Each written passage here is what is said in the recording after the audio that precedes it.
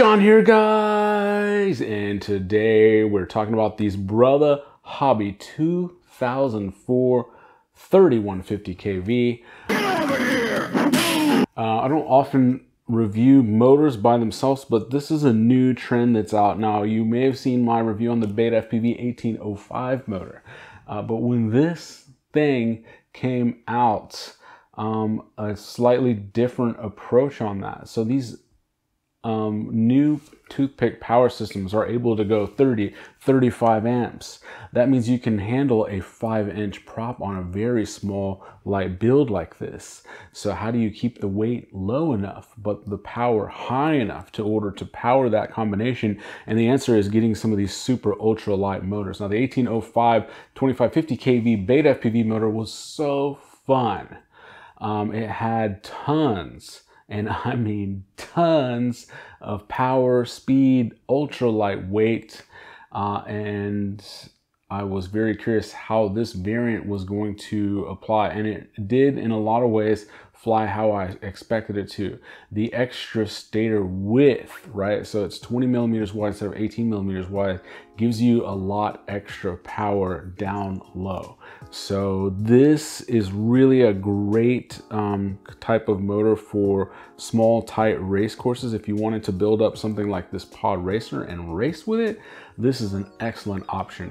I do actually recommend this Tattoo 1050 milliamp 4S pack. That actually gives you a little bit more weight to this combination. That's what you want, because sometimes it's so light, it's hard to keep it down. It just wants to take off every time you hit the throttle. So by doing that, increasing your camera angle, you can really get some racing feel on here.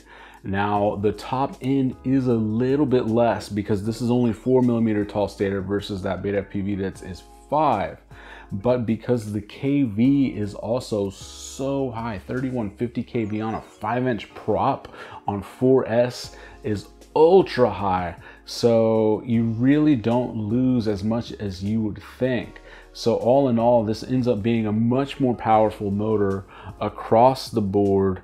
It is a little bit wider, so that's my one concern. When motors are wider, you have a greater chance of dinging them, but I would recommend using it on something like this. This Team Black Sheep Pod Racer does have a very nice amount of motor protection on there, and you do have a 5-inch prop, even though the motor is very small. So if you run props out, that will push you away from obstacles, hopefully not getting close to these motors. The bell does look a little bit on the thinner side, so you're not going to want to smash these up, but for an ultra, and I do mean ultra light build, this is really a fun recipe. I'm going to put the weight on the screen. This thing is so light, my goodness. Good job on this, Brother Hobby. I really like the way that these look. Also the black lower portion of the bill and this polished sort of silver grayish, almost like a gun metally, but a little more silver, with polished accents like on the rim. They just glisten. It reminds me of some kind of like an automotive car accent, or it almost looks like a ninja weapon. I mean, outstanding job. What do you think in the comments, guys? Are you checking out any of these ultra light builds? There's a couple of builds you can buy with motors this size, but these toothpick boards are so cheap. The J Hemku, the Hi-Fi RC, the Beta FPV, the Diatone 25 amp. There's a host of boards out there, all across the board, from about 40 to 60 bucks. That can really give you a lot of performance. They're so easy to build. Put it in one of these cheap frames. This frame is only 26 bucks, so my goodness, what a time to fly FPV. Thanks, guys.